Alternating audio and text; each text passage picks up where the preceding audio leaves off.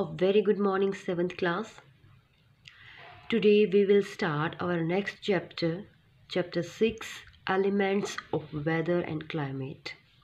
This is a part of the geography. And here is a given some learning objectives that we will read in this chapter. These are weather and climate, temperature, atmospheric pressure, permanent pressure belts, types of winds, humidity, condensation and precipitation. Okay, so now let's start the chapter. Dear students, the clothes we wear and the food we eat depend largely on the climate of the place where we live. Do you know that climate is different from weather? Weather is the day-to-day conditions of the air at a particular place. It can be described as sunny, cloudy, rainy, windy and foggy. On the other hand, the climate of a place is the pattern of weather conditions over a long period of time for about 35 to 40 years. The landform of an area influence its climate, and the temperature and rain are the two important elements that affect climate. Dear students, you must have seen the weather forecast on the TV or on your mobile phone. Usually, the icons given below are used to denote the forecast or show the current weather condition. Can you guess what the following icons represent? These icons are known as weather icons. These weather icons indicate the atmospheric conditions of a particular place at a particular time of the day. You may have noticed that atmospheric conditions often vary even during the day. In order to be prepared for the day's activities, we often check the daily weather forecast. A day can have a sunny morning, a cloudy noon, a heavily clouded evening, and a rainy night. So, we can say the weather is the day-to-day condition of the atmosphere. On the contrary, climate is the average condition of the weather in an area over a long period, say 35 years. Now let we understand the definition of weather. Weather refers to the atmospheric condition at a place for a short period. And climate refers to the atmospheric condition experienced over a long period of time. Got it? Students, weather and climate have some basic elements, and they are location, temperature, air pressure, wind, humidity, precipitation, rainfall, and sunshine or cloudiness. The difference lies in the degree and duration of these elements. Both the weather and climate affect our lives to a great extent. Weather influences our daily activities, clothes and foods. In summer, we feel warm because the air is warm. And while in winter, we feel cold due to the cold air. Coolers, air conditioners and heaters modify the surrounding air temperature. So how do we define air temperature? Air temperature is the degree of hotness or coldness of the air. Students, we know that the temperature changes between day and night and between different seasons. When we say the summer are hotter than winters, we mean that the temperature during summer is higher than it is winter. But why does temperature change? An important factor influencing the temperature of a place is insolation, which is amount of solar energy received by the surface of the earth in a given time. Now let us understand how the variation of the amount of sunshine received by different regions affect the temperature of the respective places. The amount of solar radiation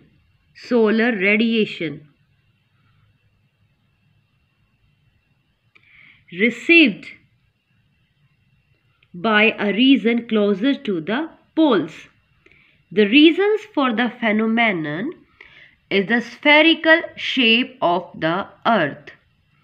The sun's rays strike directly at the equator and thereby focus on a smaller area. On the other hand, the solar radiation spreads over a wider space near the poles. Hence, the insolation decreases as we move from the equator to the poles. And change in season. This change in season is due to the tilt of the earth's axis and the revolution of the earth around the sun. Other factors responsible for the change in the temperature from one place to another are altitude, distance from the sea, winds and ocean currents. You may have noticed that cities remain significantly warmer than rural areas. Cities do not have open spaces and natural vegetation like rural areas. As a result, the incoming solar energy does not fall on the vegetation or the soil cover. Instead, it heats the roads and buildings. Building materials such as concrete, metal, and asphalt get extremely heated up during the day. This stored energy in roads and other structure gets slowly released into the air. This eventually shows down the cooling process at night. Besides, the increasing number of automobiles playing on the city roads and the heat generated by air conditioners and similar machines further delay the cooling process. Hence, cities remain warmer than rural areas both during the day as well as at night. And the students, the earth temperature does not get heated directly by the sun. Since the earth is solid, it gets heated first. When the air comes in contact with the heated surface of the earth, it gets heated too. Okay, now this is the elements of weather: temperature.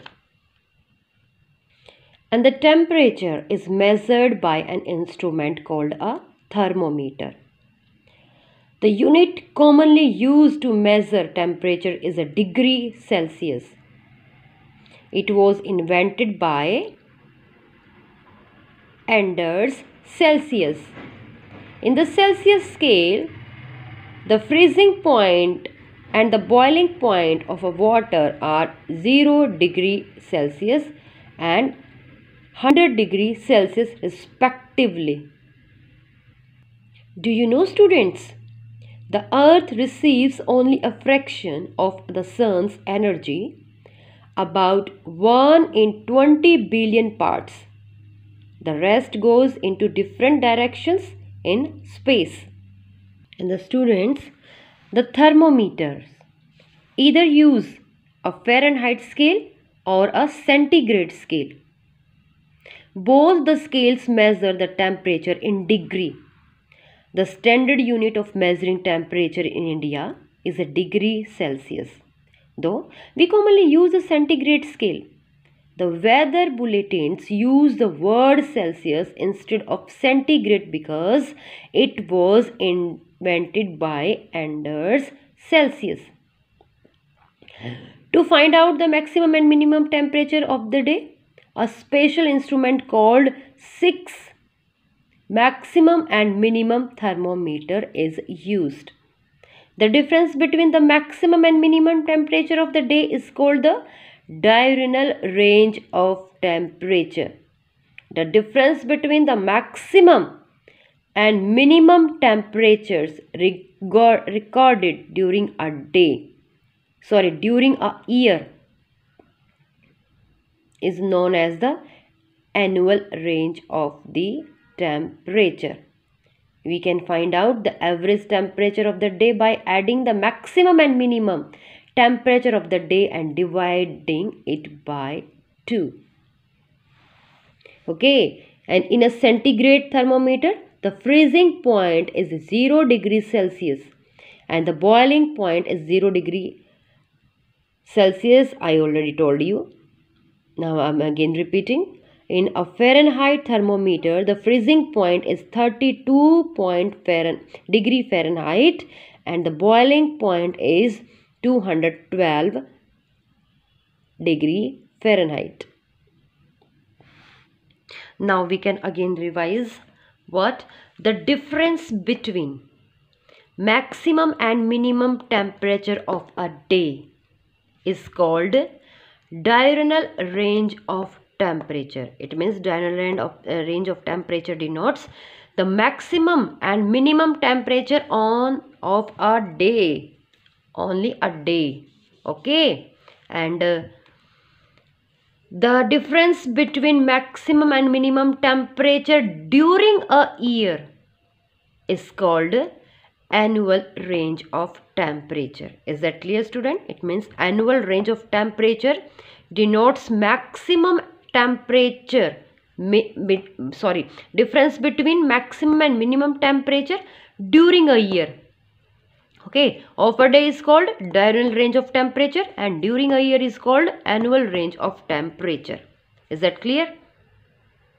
Okay, now student, here is a given one activity. Convert the Celsius of Fahrenheit. The formula also given here. Formulas. The formula of a converting from Celsius to Fahrenheit. So Celsius formula is here. F minus 32 given in the bracket, multiply by 5 and 9 5 by 9. Okay, and to convert from Fahrenheit to Celsius means here converted from Celsius to Fahrenheit, and here is given from Fahrenheit to Celsius. Okay, so now Fahrenheit also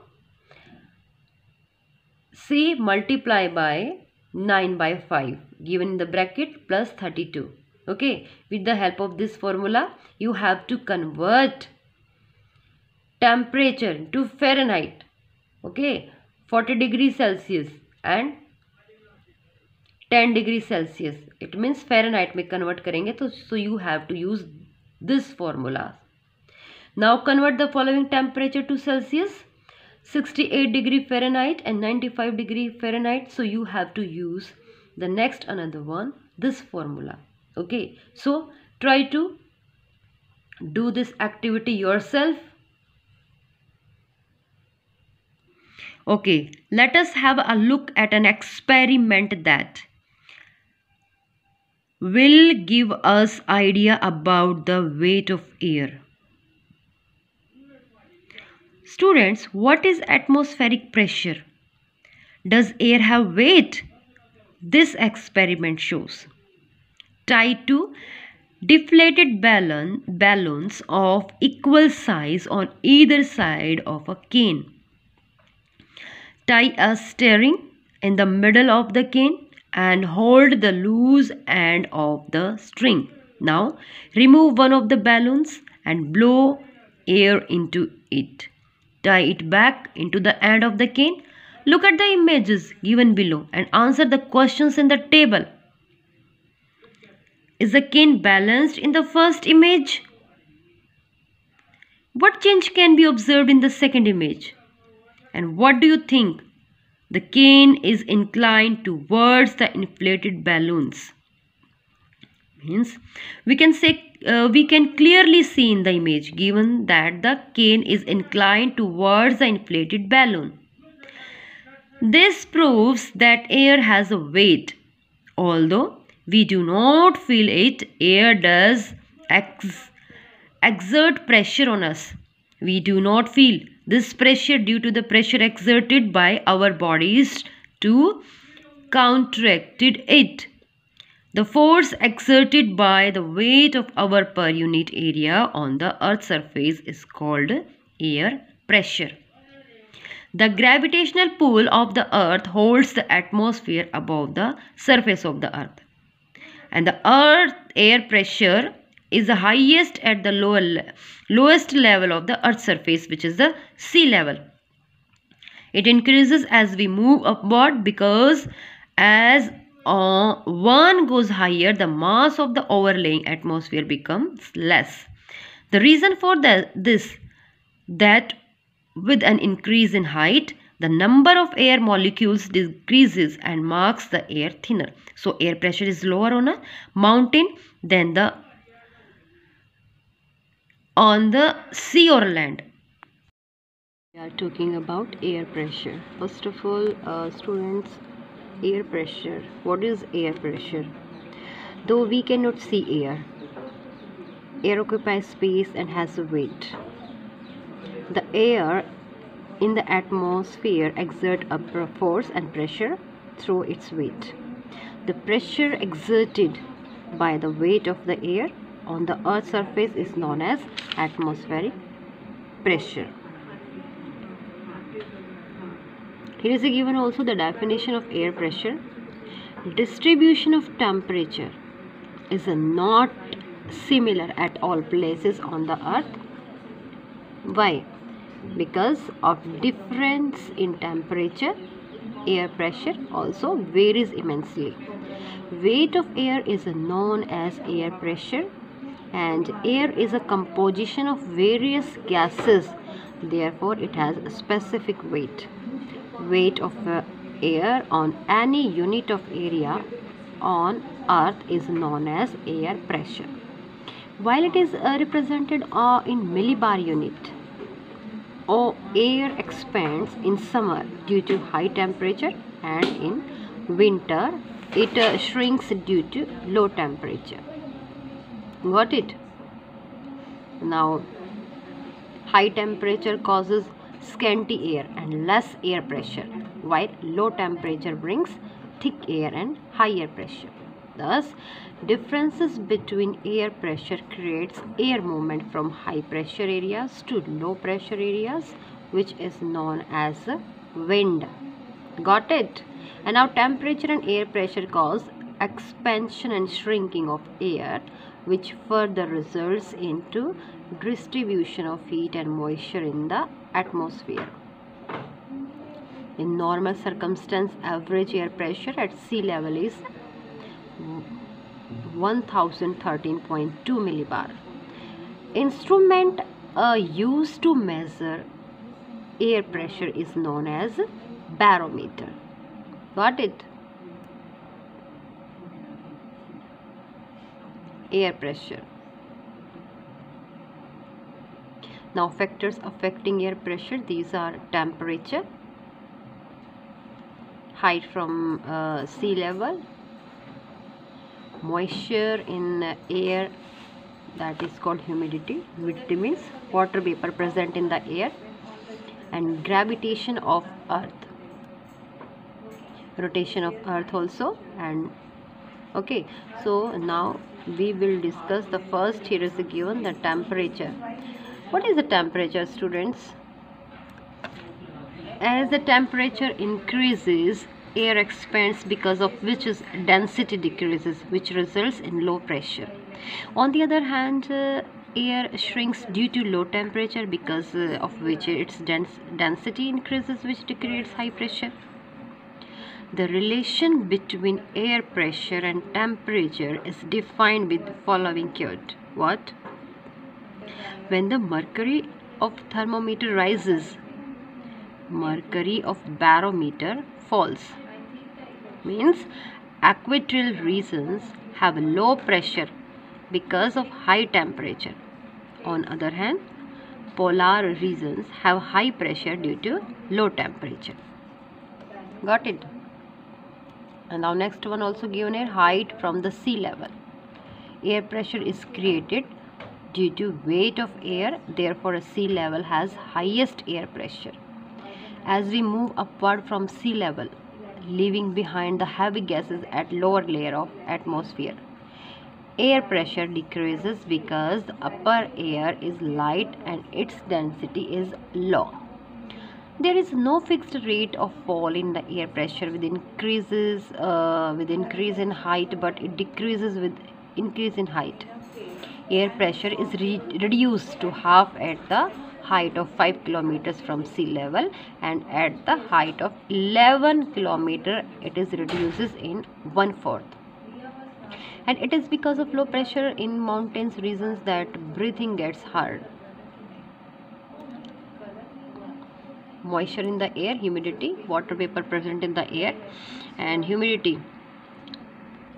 Humidity means air laden with moisture is warmer and hence it is lighter and less dense than dry air. This moist air exerts less pressure than dry air. Okay. Conversion of water from liquid state of gaseous state because of evaporation is known as atmospheric humidity. And water vapors are light in weight. Therefore, they rise up and pressure of humid air decreases as compared to dry air. Amount of water vapors changes with the time and place, and because of the pressure of the air also varies. And gravitation of earth also given here. Atmosphere glues around the earth due to its gravitation, and the intensity of gravitational pull decreases as we get away from core of earth. Another factor is that as earth rotates around its axis, an average distance of polar region and equatorial regions varies from the core of earth. For example, polar regions are nearer to core of the earth as compared to equatorial region and hence have higher air pressure. Rotation. This factor also influencing atmospheric pressure. And rotation of earth means rotation of earth produces centrifugal force which has more effect in equatorial regions while lesser effect on polar regions. Centrifugal force pushes things away from its core. Some is the effect on air pressure which results into lesser pressure in equatorial regions as compared to that in polar region. Okay. These are the pictures of barometer. Barometer. What is barometer, students? Air pressure is measured in units of millibars, and the instrument that is used to measure the atmospheric pressure is known as barometer, and it is used in forecasting the weather, and it helps in predicting a clear of rainy weather and determining altitude. Okay, and also information such as information also given here. A barometer is a scientific instrument that is used to measure air pressure in a certain environment. Pressure tendency can forecast short-term changes in the weather. Many measurements of air pressure are used within surface weather analysis to help find surface trough, pressure system and frontal boundaries. Now here is given also some examples. A guide to tools used to measure the weather forecast. Here is given the types of barometer used to measure the atmospheric pressure.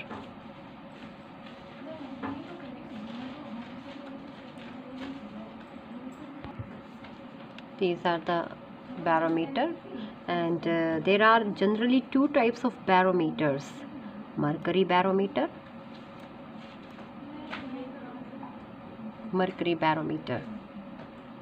and aneroid barometer. This is the mercury barometer. These are again the points that denotes the factors affecting air pressures. These are temperature,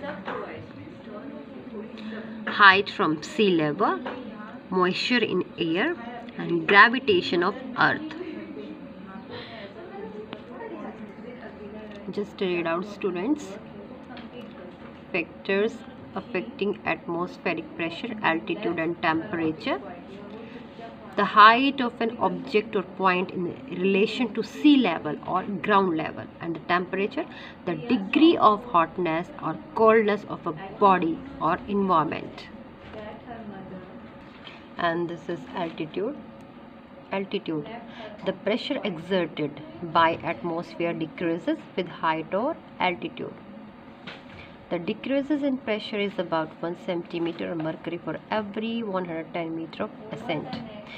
This picture shows also, just observe it very attentively. The atmospheric pressure highest at the sea level, highest at the sea level. Okay, and this is because at higher altitudes the air is thinner or less than dense the air at the sea level.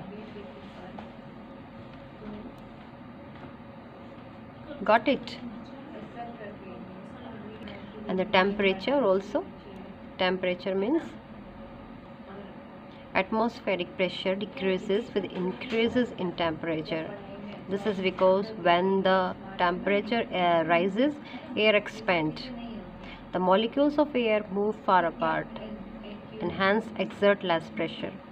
On the contrary, with the decreases in temperature, the air gets compressed and the space between molecules decreases and exerts more pressure on the region. Now the measuring air pressure. Some points also. Atmospheric pressure is measured with the help of a barometer. Just remember it. Atmospheric pressure is measured with the help of a barometer. The most commonly used barometers are the mercury barometer, aneroid barometer, and barograph. Barograph, it means meteorological laboratories use an instrument called barograph to record and monitor air pressure. Got it? And the unit of measurement is in the millibar.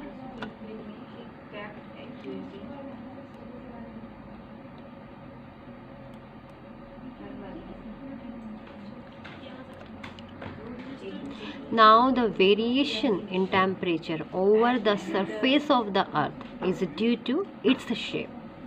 Different regions on the earth receive a different amount of insolation, resulting in variation in temperature over different regions. This unequal heating of the earth and its atmosphere and the rotation of the earth are the two main factors which are responsible for the formation of pressure belt of the world.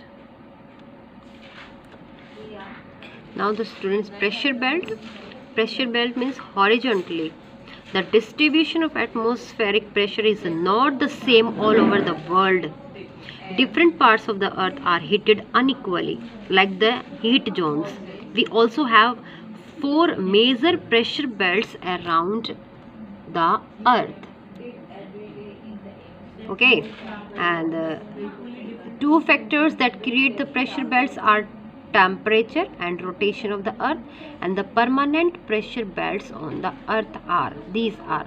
First one is a equatorial low pressure belt. This is 5 degree north to 5 degree south. and the subtropical high pressure belt. It means 30 degree north to 35 degree north, and from 30 degree south to 35 degree south.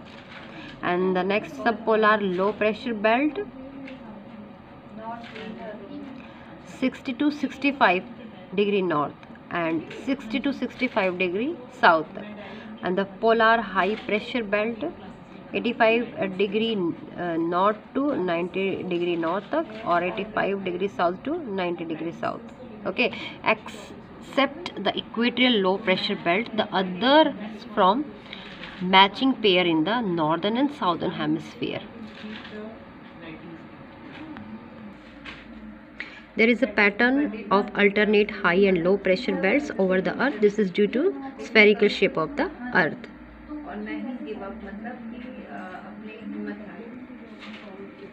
This diagram shows the pressure belts.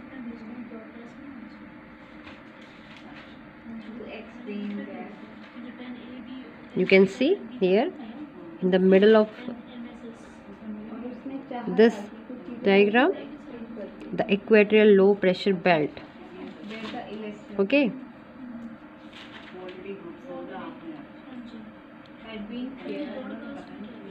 In north direction also you can see subtropical high pressure. It is from 30 to 35 degree north, and downside south direction you can see 30 to 35 degree south. And subpolar low pressure also at 60 degree north you can see, and downside you can see 60 degree south.